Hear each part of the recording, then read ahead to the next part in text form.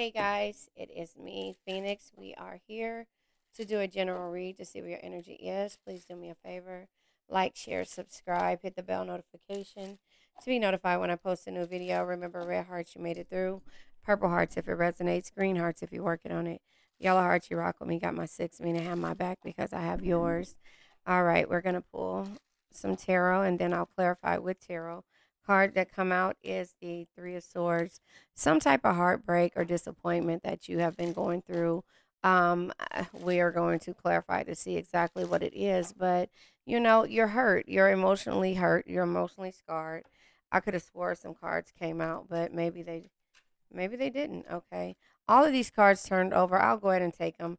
Bottom of the deck is the Knight of Pentacles. So the Knight of Pentacles is doing the work. Yeah, we have the Queen of Wands, confidence. We have the Six of Swords, walking away. We have the Four Cups, reaching a plateau, and the Justice, consequences of your actions.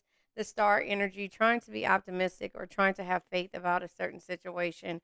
And then we have the Four of Swords. The Four of Swords is meditating, sitting back, and kind of letting things unfold because you had to walk away and change your belief system. And that is you doing the work for yourself based upon the beginning of it, heartbreak. So, again, the confidence is there. All of the other energies are there. Okay. Yeah. So the Hierophant, I mean, all of these energies here, it's just going off of understanding where your confidence lies, how you can have justice. Justice energy is you doing the right thing for yourself. And the Star energy, again, is you having faith. You got to have faith for Cups energy, especially when you reach a plateau to where you are, you're disconnected from whatever situation because of the heartbreak or just because you've already sat back and tried to make things better and still be optimistic and have faith or have hope in regards to the Star energy being here. And so with the Four of Swords and the Eight of Cups, it was just like you tried, you looked at it, because if you look at this person here, the lady, the queen or whatever of wands is actually looking at the heartbreak and, really kind of looking at it, playing a part of why he or she got into a situation to where they had to walk away, and it says it twice, but it all has to come with, reaching a plateau. The four energies, excuse me, the fours mean stability. There was no stability there. And so when there's no stability and you have to go soul searching, the first thing for you to do is to have faith in yourself, and you have to do the work with the Knight of Pentacles being here.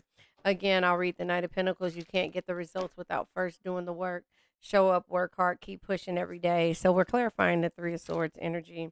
Oh, I thought the card turned over. Yeah, we're clarifying the Three of Swords energy, the heartbreak, and just learning, Ten of Wands. Heartbreak comes from burdens. The way that you process the energy of what happened is what made you kind of look and question your confidence and question the things that you do. Queen of Wands energy comes out with the King of Wands and the Empress. So here it is to me, your confidence, you questioning your confidence and looking back at not necessarily that you're questioning it, you understanding where it could be a lack of confidence at, right? Comes out with the King of Wands, which is somebody who kind of overcomes challenges, but also with the Empress energy, it's like you had to create a certain situation and get out of a certain situation, overcome the challenges of heartbreak, and create a new situation for you. Because again, a part of that, ooh, the cards almost fell out, but a part of that is you learning to walk away from the burdens. It's like you're struggling all by yourself, or in with your circumstances, you're struggling with the heartbreak. And it's just at some point you have to kind of cut your losses and say, these burdens are not worth me going through and fighting. It's like I have a responsibility to uphold. The responsibility is to feed my family, is to make ends meet, and to make it still look as if I can keep these homes, or I can, you know, eat this food or buy or even afford it, even though I know deep down that it's causing me to look at things in a different light and have to create things for myself. So the Six of Swords comes out with the Five of Swords, which is ego.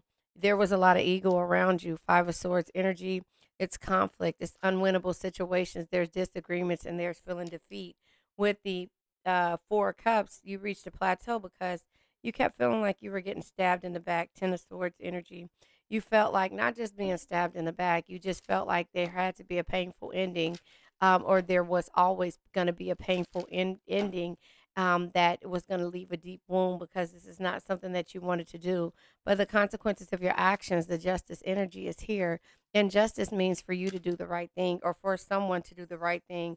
Clarifying justice comes out with the Six of Swords energy. Six of Swords is walking away from the things that no longer serve you.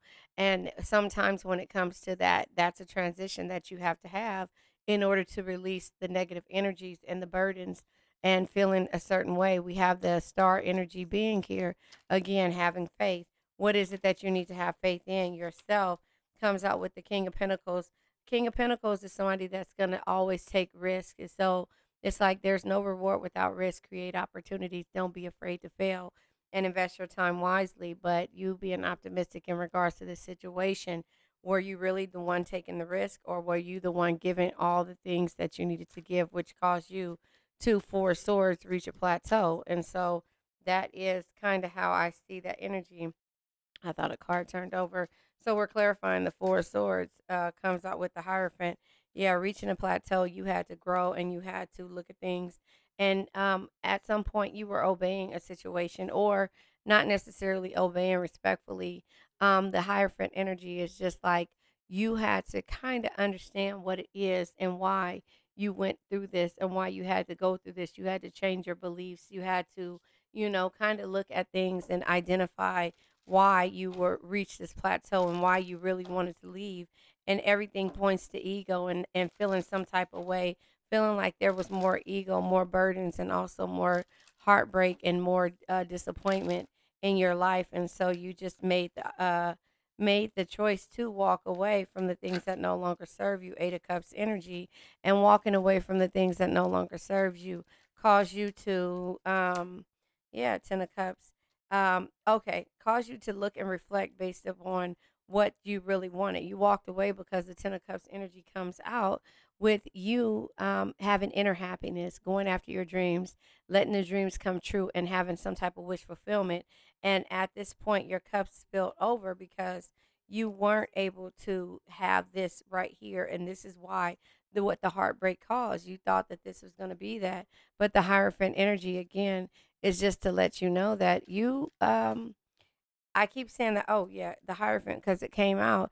This person wanted you to obey everything else, but didn't want to give you everything that you needed. The cards came out. Bottom of the deck is the Princess of Swords. So the Prince of Swords, we have the Knight of Pentacles and the Prince of Swords. These are learning lessons that you had to make. Page of Swords, Prince of Swords, or you can call it a Knight. But anyway, the Prince of Swords comes with having clarity and going after the things that you want. But also the Seven of Pentacles comes with the Hierophant energy. You obey, or you realize that you have options. You recognize that with the Emperor energy being here, that you respect yourself enough to walk away from the things that no longer serve you. But this also lets you know that there's opportunities and options out there. Ace of Cups energy, when it comes to love and new relationships, new beginnings, and seeing your creativity. Because if you weren't looking at it that way, you would realize that it's causing you more anxiety than anything else. And what you're doing is you're looking for a better way. You're looking for somebody, again, like I said, that's going to do the work, that's going to show up, do the work. Knight of Pentacles energy, you can't get the results without first doing the work, showing up, working hard, and keep pushing every day. And so this is a difference. Not well, it's not a difference, but I'm feeling like I'm about to choke. When it comes to the King of Wands, it says there's no reward without risk. But you have to be able to show up first in order to take the risk. And that's something that, when it comes to the Empress being able to create, that's something that you did not have in your life. And so now it's time for you to realize that you have to do this in order for you to change your belief system, to understand where your emotions are, where your feelings are. And sometimes it's hard, and sometimes you can do it with or without a person. And sometimes you just have to be able to look at things for what they are and say, you know what, I gave you more chances, and Now it's time for me to really just create the things that I need. We have don't make assumptions and don't take things personally. So I'm gonna put the link up above for the game. Excuse me, for my perspective of the four agreements and also the crystal deck focusing on the chakras. So it says, don't make assumptions, assume nothing. When it comes to this energy called love or relationships, you cannot assume anything. In any kind of relationship, we can make the assumptions that others know what we think, and we don't have to say what we want. We assume they're going to do what we want because they know us so well. If they don't do what we want, we feel hurt and think, how could they do you like that? You should have known. And so that's the thing, not expecting the unexpected because you didn't set boundaries, or you didn't address the burdens when they came up in front of you, or the opportunities that you wanted to do. You weren't impeccable with your words, and you made the assumption that somebody would just be okay with going with the flow. But what that did was cause you more anxiety than anything else, and have to walk away because and have an abrupt ending because of the fact that that is what you did by not speaking your mind and just assuming that somebody would do the work and show up with you because you guys were on the same wavelength, which is not, not the case in most situations. So don't take anything personal. Don't take this personal that this person didn't work out, or that you had to learn this lesson the hard way. My mom always said, "Hard head make a soft ass," and if that's the case, I'm not calling anybody out, but I'm just saying that if you don't listen to your intuition and trust in your intuition, and you're looking for somebody else to give you guidance and to help you be a leader, because we have two kings out here, and we also have the emperor. We have two kings. We have the hierophant.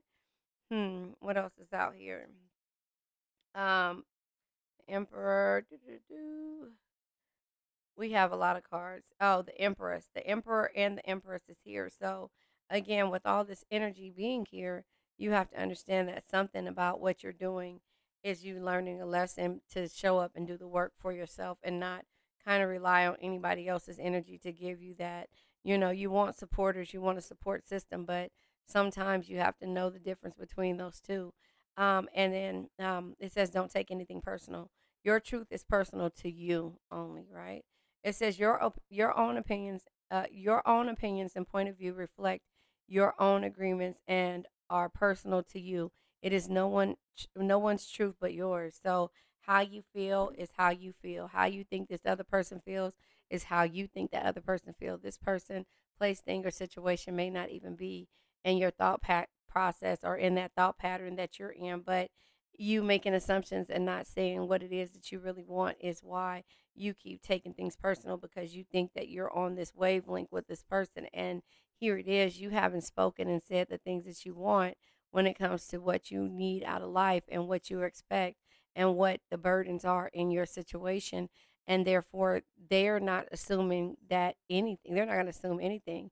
They're just going to think that you're okay with everything, and they're okay with you constantly showering them with your energy, your gifts, and things like that. And here it is, they are just like, okay, that's who Cancer is. And that's not the case. It is who you are, but you want more out of it. And just being comfortable with being around a person isn't enough. So you have to learn to speak your mind. So I'm going to pull from the crystal deck, and then I'm going to let this old energy go. You guys do me a favor, like, share, subscribe, hit the bell notification to be notified when I post a new video. And you know the spell: red hearts, you made it through; purple hearts, it resonates; green hearts, you're working on it; yellow hearts, you rock with me, got my six, me to have my back because I have yours. We have the heart chakra. This is your ability to send strength and healing, period. The green aventurine. It says prosperity, healing, and growth. Prosperity, healing, and growth. I am a part of the tree of life. I am a part of the tree of life. So, again, you're going to constantly grow. You're going to constantly evolve in this lifetime, next lifetime, and you did it in the past lifetime. But what lesson did you learn? And no matter what, your healing, your growth is here. You just have to know how it's going to make you prosperous when it comes to your finances, the future, and how you have to overcome and do the work for yourself and show up for yourself, and not expect for anybody to show up for you unless you have communicated clearly and came to conclusion of what it is that you guys both want, and in agreement of what it is that you guys both want, without making permanent decisions on temporary emotions, meaning doing wifey things with girlfriend statuses or vice versa. So let's let this old energy go. I now let go of worn out conditions of lack, doubt, hate, negativity, procrastination, stagnation, sadness, generational curses, debt, bad energies, heartbreak, bad health, and addictions. Remember, addictions can be to a person, place, thing, or a situation. I love you guys.